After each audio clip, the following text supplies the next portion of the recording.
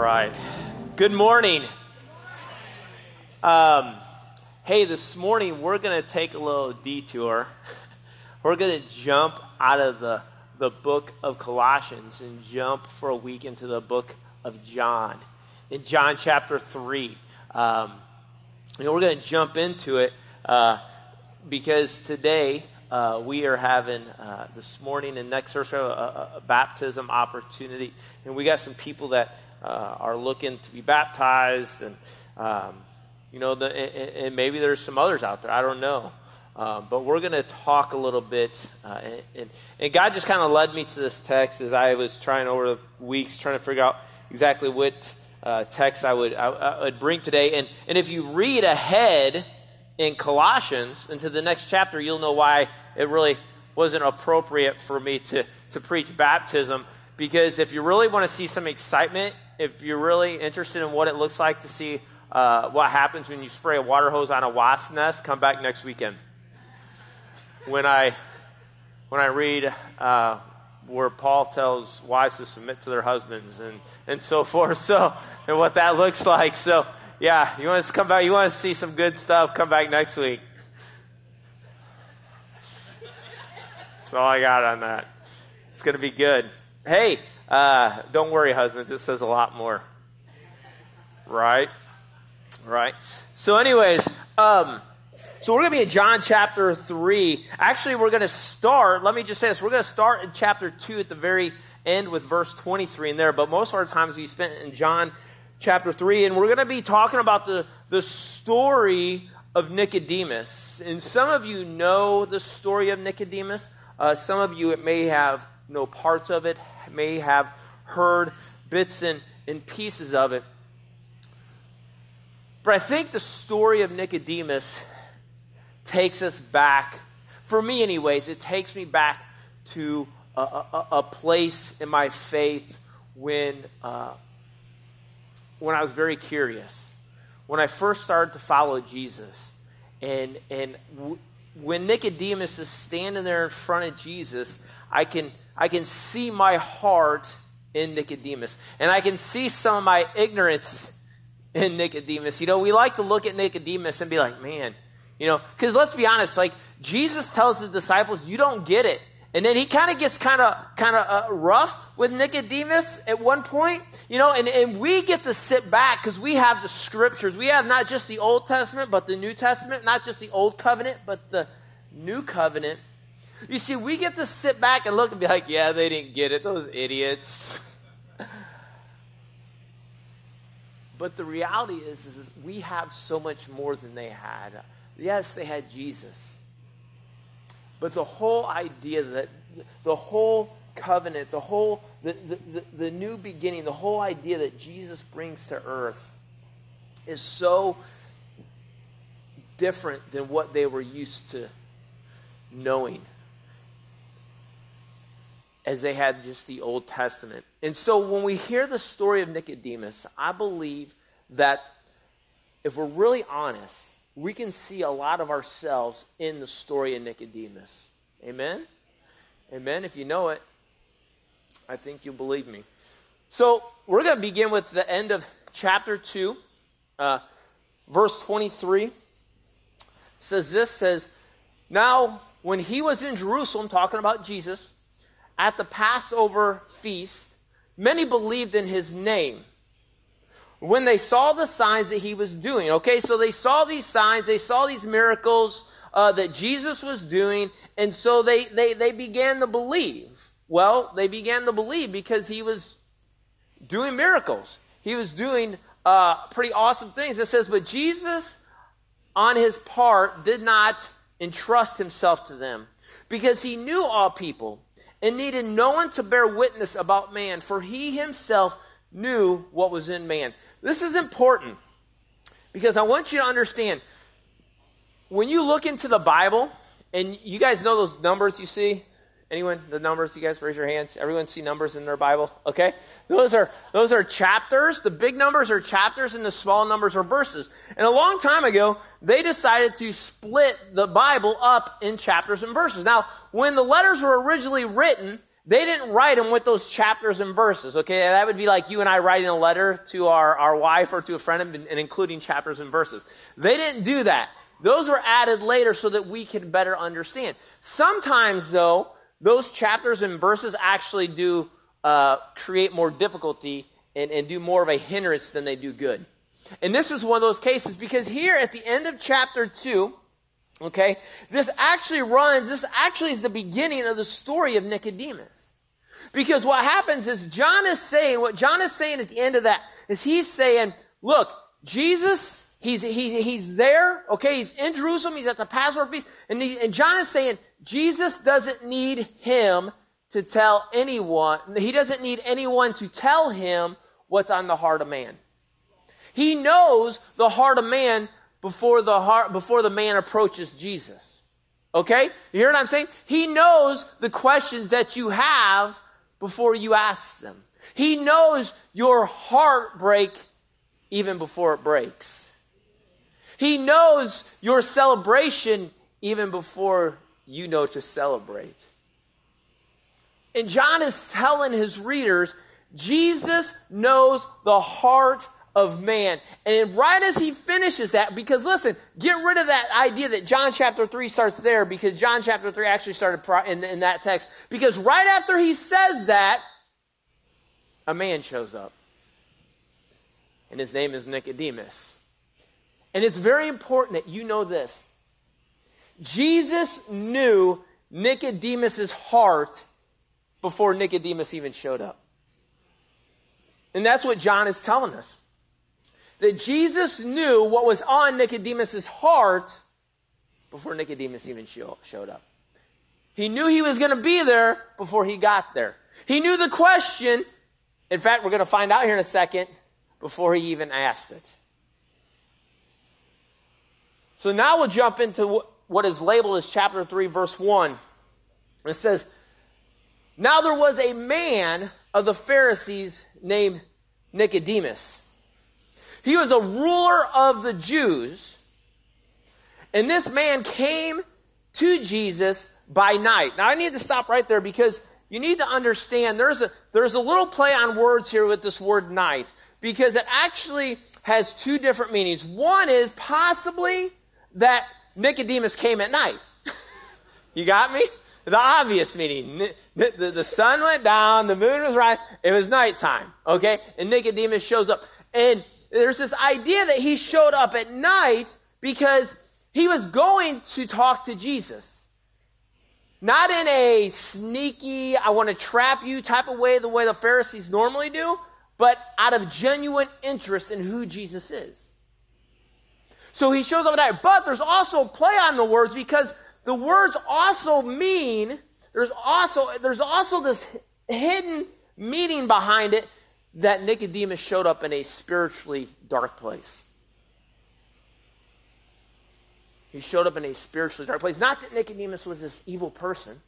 Not that he was a satanic worshiper or, just kind of dark and stuff like that. Not that type of dark. But the type of dark that he was a Pharisee. And you see, the Pharisees held so much onto the oral tradition of the law. In other words, what happened is, and I'm going to explain this a little bit more, is that you have the written tradition and the oral tradition. The written tradition is, of course, the Old Testament.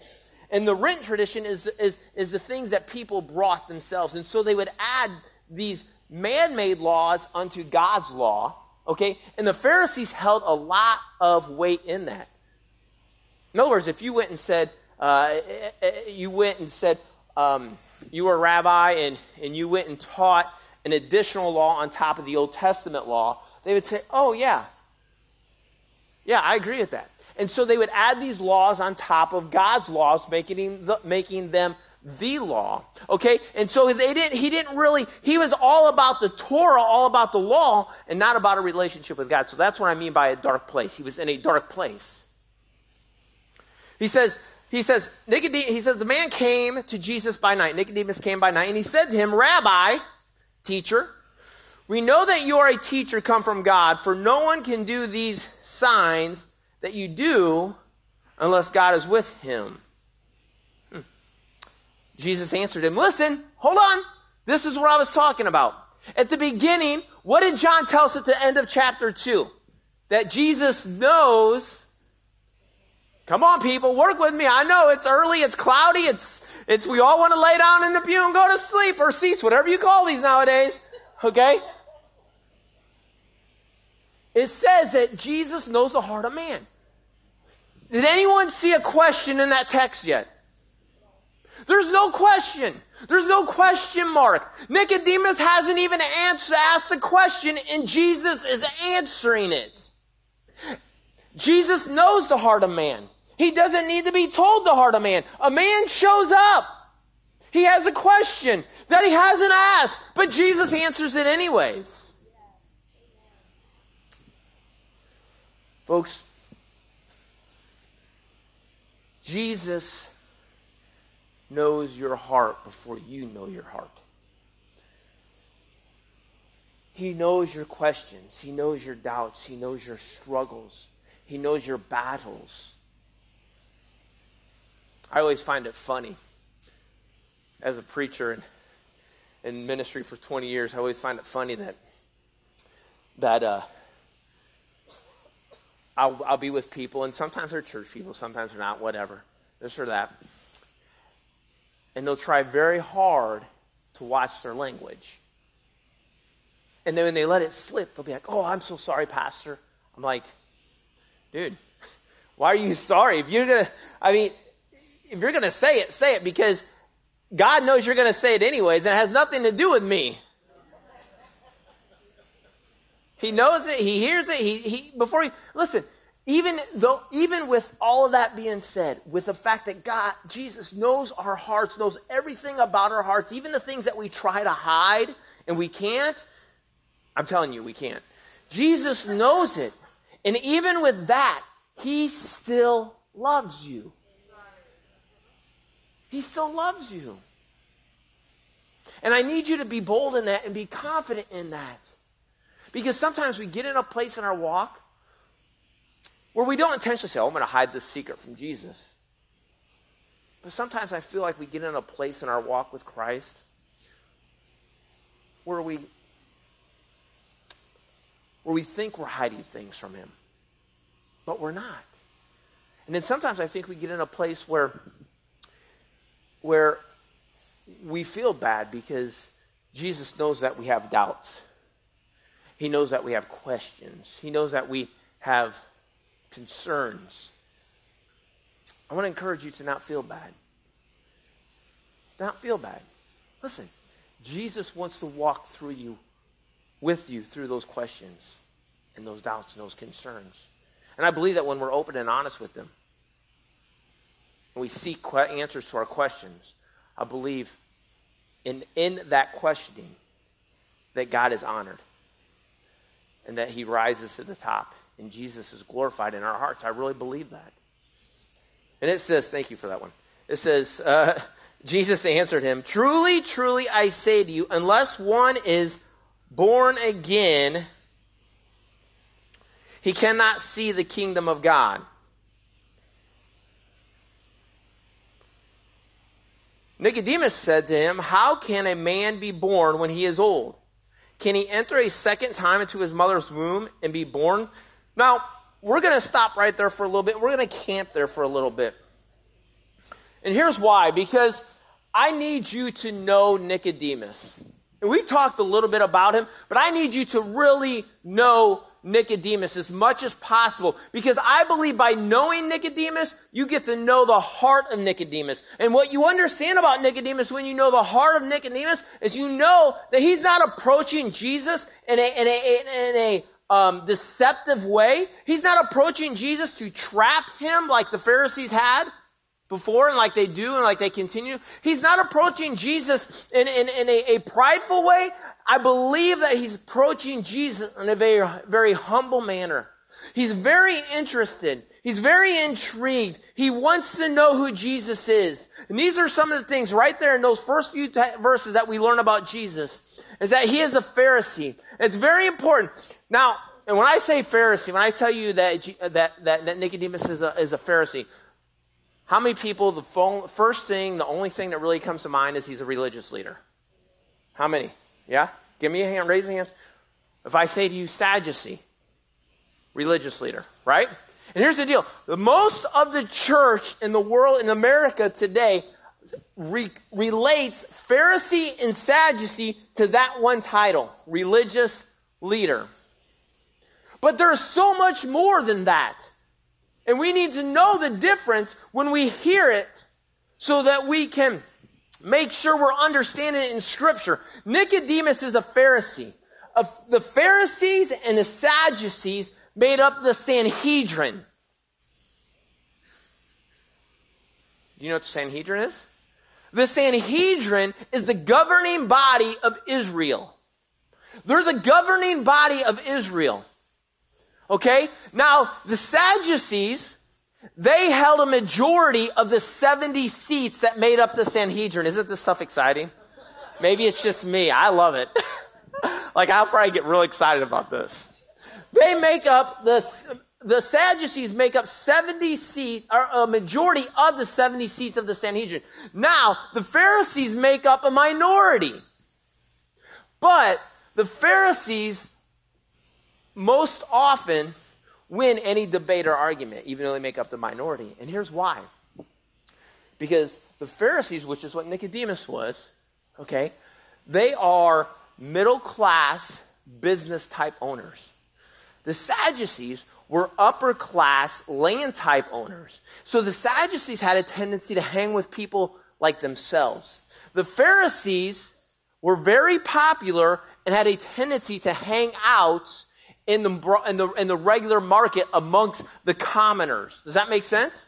Okay, so that's why they were very popular. Because they weren't upper class, they were middle class. Okay? They didn't commute, they didn't keep company with just each other, but they kept company with the average person. So here's why we need to know this. We need to know this because we need to know that Nicodemus is out in the market, in the area, hanging out with people, and he approaches Jesus. So it really would not have been that uncommon for Nicodemus to be out talking and approach Jesus, because he would have been used to approaching any rabbi or any teacher that brought something different to Israel. And the other reason they were so popular is that the Pharisees emphasized religion over politics, where the Sadducees emphasized politics over religion. Okay? The other thing we know about Nicodemus is this, is that he was in a dark place. We talked about that. He was in a dark place. He focused more, just like all Pharisees, he focused more on the law of the Torah than he did on a relationship with God. He focused more on the outward action and obeying law and less attention on the inward transformation. Okay? Okay? And then the other thing we know is that Nicodemus had a respect for Jesus as a teacher and as a man of God.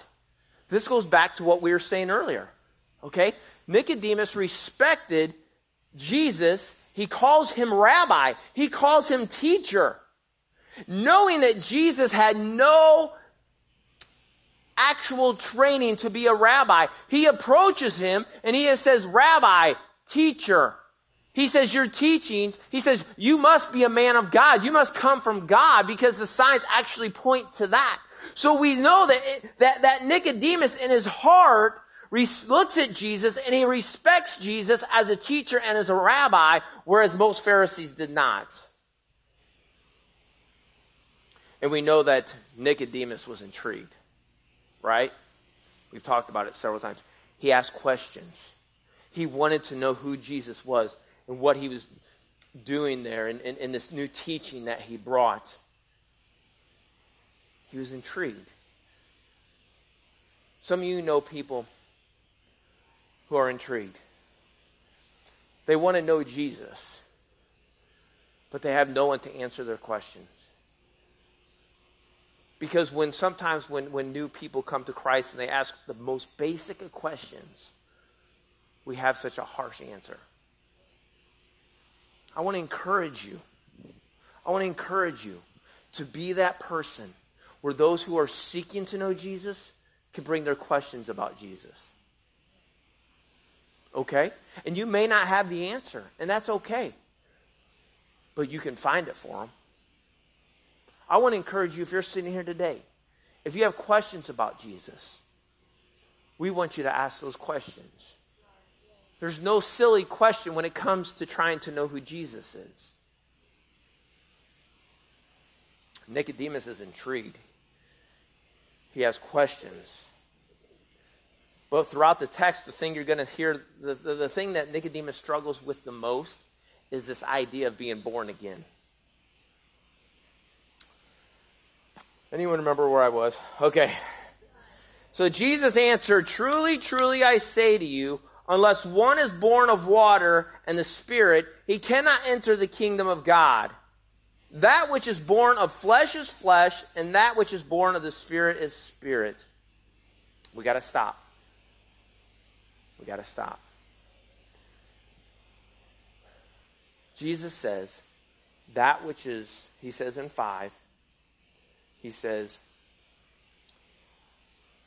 "I say to you, unless one is born of water and spirit, he cannot enter the kingdom of God." Now listen, there is not one theologian, there is not one person that can look at you and say, this is, they'll give their thoughts, they'll give their opinion. Listen, the word water there has multiple meanings. One of the meanings is found in Ezekiel, and I've lost the text now, but it's in the book of Ezekiel. I believe it's Ezekiel 36, 25 through 27, where they're talking about the sprinkling of water in a certain situation. It's not baptism, just so everyone understands that. But the other meaning of water is this, in this text. I believe that the other meaning of water in this, and we need to listen, is the waters of baptism that John the Baptist did. And here's why I believe that. Here's why I know that. And here's why a lot of other people believe it. Because baptism has already been addressed earlier in the book, earlier in John, with John the Baptist. This is, I want to say this, and man, I run out of time. This is very important, okay?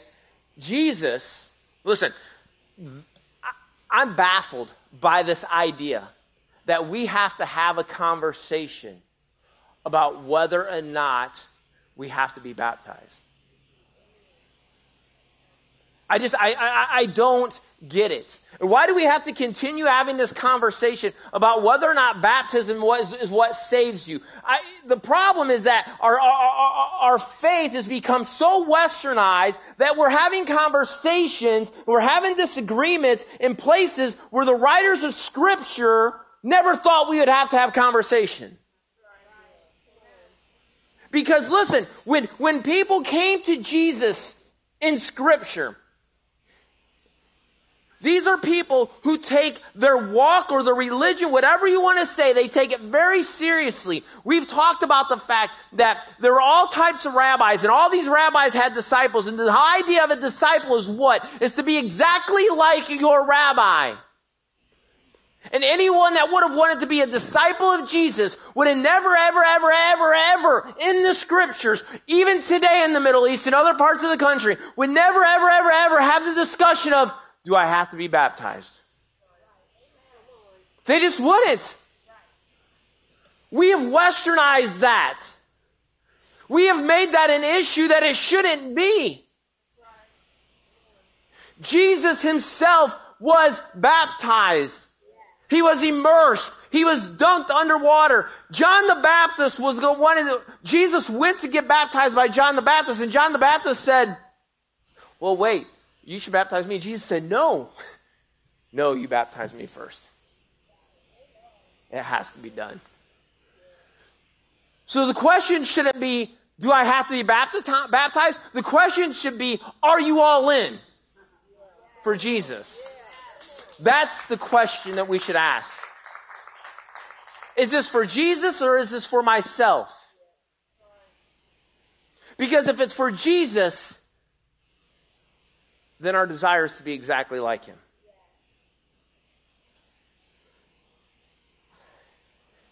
And so I believe that the word water there, and you're going to look in your ESV notes, your NIV notes, and they're going to say, oh, it's from Ezekiel Some of them say that. I don't care. There's a lot of others, including myself, that say it has a double meaning. And it means both. And I believe that with all my heart. He says this, he says, that's funny. He says, do not marvel, better yet, do not be amazed that I said to you, you must be born again. The wind blows where it wishes, and you hear its sound, but you do not know where it comes from and where it goes. So it is with everyone who is born of the Spirit.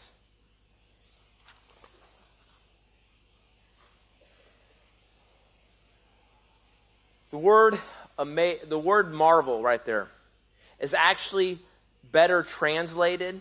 The Greek word is thaumazo, which is better translated as to be amazed. In other words, do not be amazed that I said to you that you must be born again. In other words, don't be amazed by this. And the reason Jesus tells him to not be amazed by this, listen, the reason Jesus tells Nicodemus he shouldn't be amazed by this is because Nicodemus, as a teacher, as a Pharisee, as a teacher of the law, as a religious leader, however you want to word it, he should know Ezekiel 37. Anyone know what Ezekiel 37 is? Oh, you sing it. Anyone? You sing it and you love it. The Valley of Dry Bones. If you sing that song and have never read that scripture, you need to go read Ezekiel 37. That song will take on more of an impact than you ever thought it could. When God prophesies through Ezekiel that Israel will be given new life. Israel will be raised from the dead. Their bones will be add flesh. Now, of course, this isn't a physical thing. Don't be getting all weirded out on me. But God would raise them to new life. And Jesus tells Nicodemus, don't be amazed that I say this. You should know this. You should know that God wants to raise Israel to new life. That God wants to raise his people to new life. Don't be amazed by this. He talks about there at the end how the Spirit of God will go wherever it chooses and embrace whoever it chooses. And we don't know where it's going to go or who it's going to. We can't go look at a person and say, oh, that person is going to get the Spirit of God. And then Nicodemus, verse 9 says, Nicodemus said, John 3:9, Nicodemus said to him, I've said to Nicodemus, the name Nicodemus a million times over the last 2 weeks. At one point, I was actually wrote this thing, and I was actually talking about how the writer was Paul, because we've been in Colossians long. I'm like, Kenny, you can't do that. It's not Paul right now.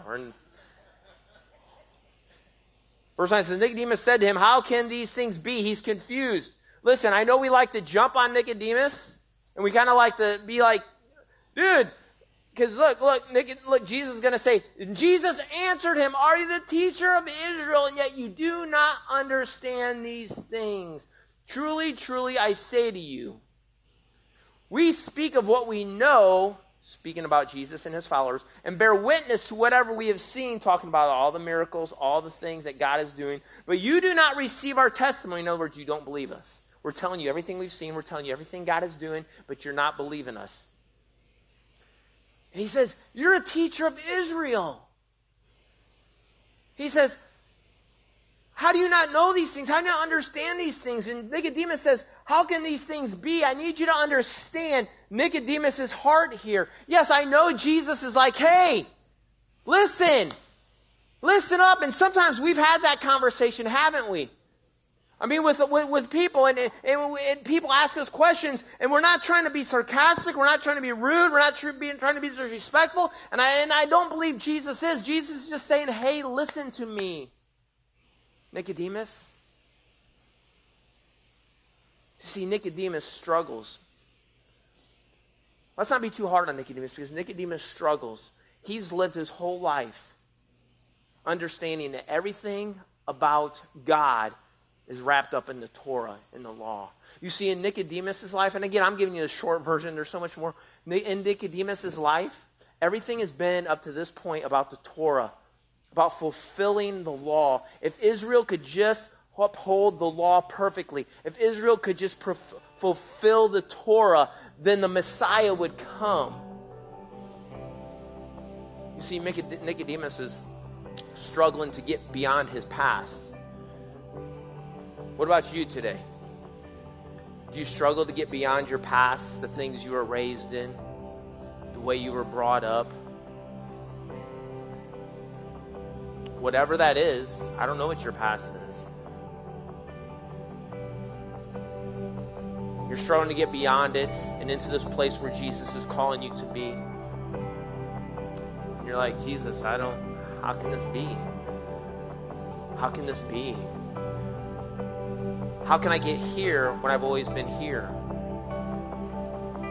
How can I be here when all I know is, how can I know this if all I've known is that?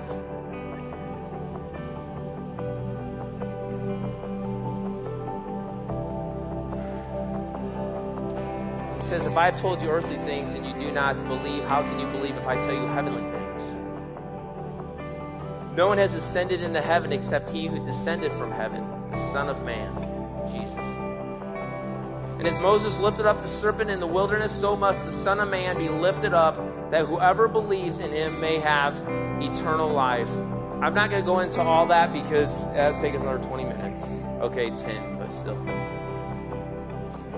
But what the end of that is saying is this, is that Jesus is to be lifted up. Not just talking about his ascension. He's talking about being lifted up on the cross. He's to be lifted up on the cross and then lifted up to heaven so that whoever believes in him may have eternal life. We have learned a lot of things about Nicodemus. I hope we have. I hope we have. In fact, later on, what we find out in John is this, is that Nicodemus, when the Sanhedrin, and we know what that is now, when the Sanhedrin wanted to arrest and kill Jesus, Nicodemus stood up in that meeting and said, is it not against our law to go and arrest a man and have him killed without a trial, without evidence? And they get mad at Nicodemus and they pretty much tell him, sit down, we're going ahead with it. Then we also learn about Nicodemus that he shows up at the burial of Jesus with approximately 75 pounds of spices to assist in the burial of Jesus. Man, the heart of Nicodemus. When we look at his heart, when we look at his actions, when we hear his words, when we hear his questions, we can't help but look and see and feel a man that sincerely wanted to know if this Jesus was who he said he was. But there's one thing we don't know about Nicodemus. There's one thing we don't know about Nicodemus, church, is how his story ends. We don't know it. It's a big, fat question mark. Did he choose Jesus? Was he baptized in Jesus? Oh, a lot of people would say, well, his actions would say that he was. Listen, I know a lot of people in this world today that would say a lot of good things about Jesus, but never make him Lord and Savior.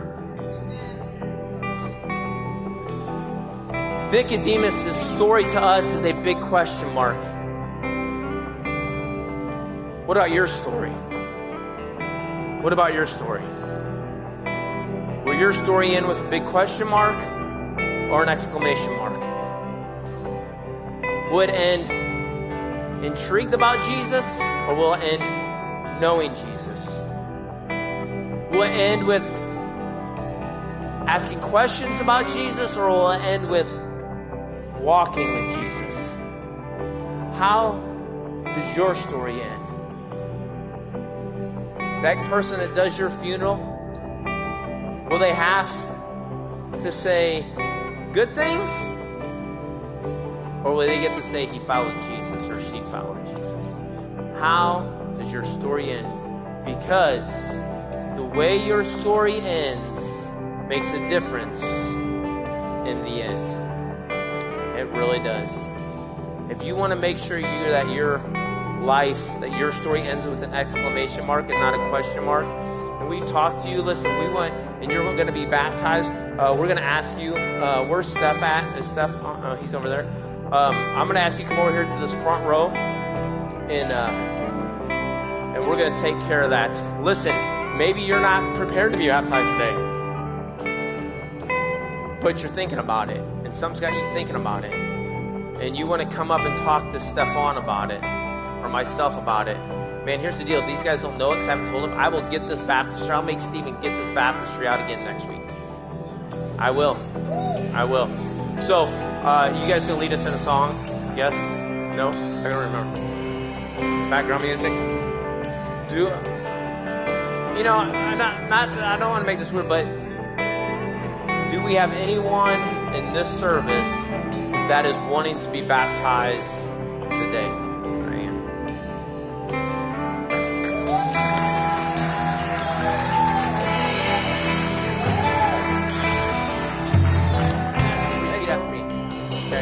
I believe that Jesus is the Christ, the Son of the living God, and I accept him as my Lord and my personal Savior. All right, girl. Because of your confession of faith, and I'll baptize you in the name of the Father, Son, Holy Spirit. Yeah. It's moved on me. Feel it move? You can, on your way out, go ahead and give your new sister in Christ some love. Before you do that, though, I want to remind you that we want you to get plugged in. Listen, this is a big part of it, okay? Coming to Jesus, walking with Jesus, making him Lord and Savior. But guys, we have to grow in Jesus. And the way we grow is by getting connected. This Wednesday night is our life groups here. Come and get connected. I know there's a ladies thing coming up.